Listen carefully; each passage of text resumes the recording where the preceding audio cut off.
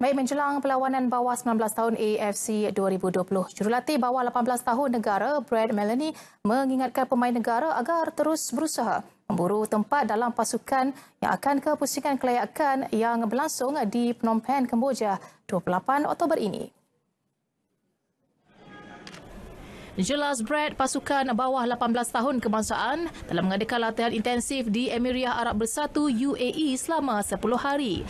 2 perlawanan persahabatan antarabangsa diatur menyaksikan Malaysia mencapai 1 kemenangan dan 1 kekalahan. Seramai 28 pemain di bawah telah diberi peluang untuk beraksi.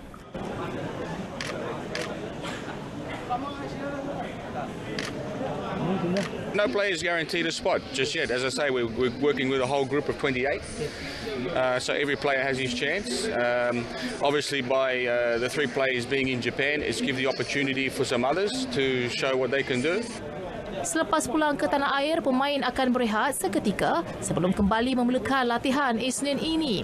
3 pemain yang kini sedang menimba ilmu di Jepun akan dipanggil untuk menguatkan pasukan, iaitu Luqman Hakim Samsudin, Syed Izham Nazril dan Ahmad Zakri Ahmad Khalili. Tambah Brad, ketika ini peluang untuk mengisi tempat untuk menyarung jersey negara masih lagi terbuka dan pemain yang menunjukkan peningkatan layak mendapat tempat untuk dibawa ke Kemboja.